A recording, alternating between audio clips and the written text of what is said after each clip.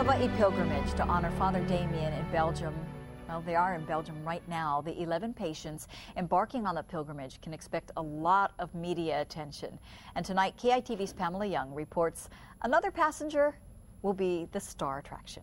Audrey Toguchi knows that her miraculous cure from cancer 10 years ago would throw her into the international spotlight.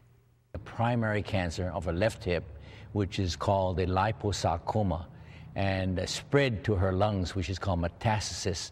Audrey declined chemotherapy and relied on the power of prayer, specifically to Father Damien. She went to Kalaupapa and prayed at his gravesite.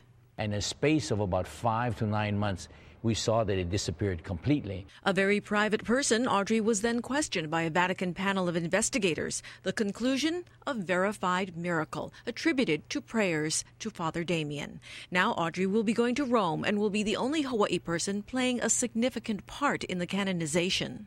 She will be the subject of an ABC special by correspondent Elizabeth Vargas. Fear of a media frenzy in Europe has prompted pilgrimage officials to secrete her from the public. She's even traveling under an alias.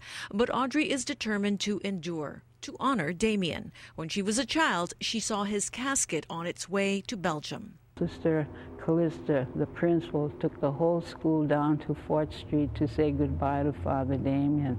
All of us little kids just stood on the side of the road, and so that casket went all the way down to the base of 4th Street and into the ship. And on the trip home, Audrey will see Damien return to the islands in the form of a relic, the ashen bone of his right heel, to be given to the Hawaii Diocese following the canonization. That's Mixed Plate. I'm Pamela Young.